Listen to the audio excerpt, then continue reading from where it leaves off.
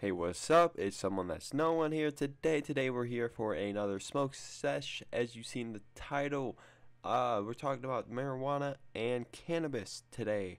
And basically, could marijuana, help cure cannabis, or could cannabis cure cannabis? Depression. Yes. Does it have that possibility? We're just gonna talk about it, and I'm just gonna, make my take on it, and we'll see where it goes. And of course, we're gonna light up. It's fucking late as fuck right now. It's fucking almost 2 in the goddamn morning. We don't got no blunts on us, so I decided we're just gonna smoke a few bowls. And also, we don't have a fucking lighter. All my other lighters are dead. I got the plasma lighter, but that shit won't work on bowls.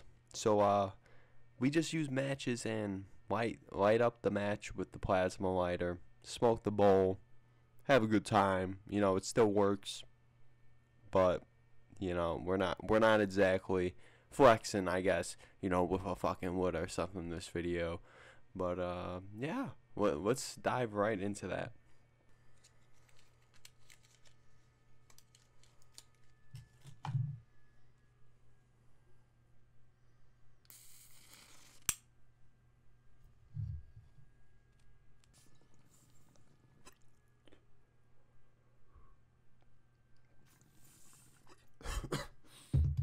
Almost no coughing.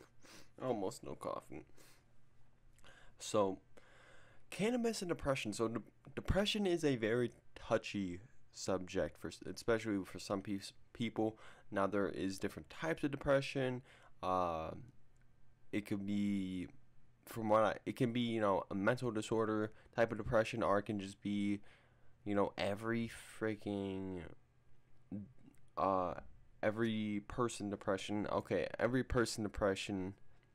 Everyone kind of gets in these kind of slumps here and there. It's different for everyone when they kind of just feel unmotivated, and it's kind of more of a depressive moment in life. Something, it could be triggered by something, and it could envelope into deeper things, and usually saddening thoughts and saddening moments are triggers to some of this. And we're going to be talking about, I guess, both of those and my take on whether cannabis could be used to treat it. And short answer is I think yes, but it's a little more complicated than yes, it can treat depression. There's a possibility, yes and no.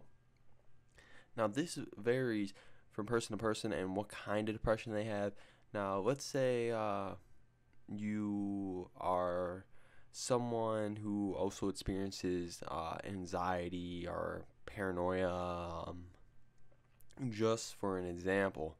Now, cannabis might trigger those and bring it up a little bit. Now, for those people, I do recommend, researching certain strains and try to obtain certain strains that are less likely to cause more paranoia or anxiety.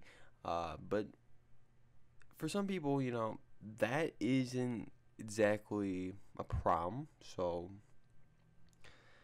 I think certain strains make me more happier than others, and certain strains could definitely beat out others in terms of just giddiness and happiness, just overall uplifting, an uplifting feeling.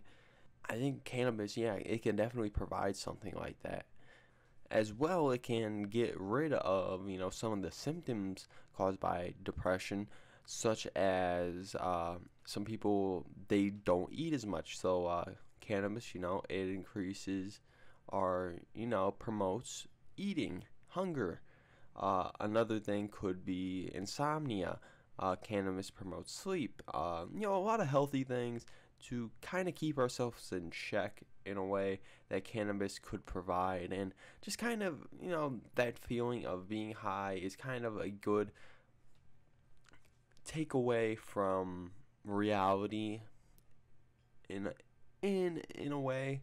If you think about it this way, it could you could be seeing yourself as kind of taking a break from things and just letting yourself, relax and really just kind of sort out things with this. But now there could be somewhat of an issue that could be developed, and I have seen it in certain people, and certain people do end up feeling about this or feel this certain way, and that's kind of getting to a mind state where you need weed to kind of just be happy, to be yourself, and that's called dependency, and we aren't really looking for dependency when it comes to these types of things. It could be more of a choice, and a choice is different from dependency. And I think you should do everything in your power if you choose this route of pursuing cannabis to treat some type of depression, to just keep in mind that you shouldn't become dependent on it, especially if you're someone who's getting it off the street and you have no doctor's approval and stuff like that. You should just tread carefully, because you just don't want to have that I need this to be happy or I'll be depressed type of feeling.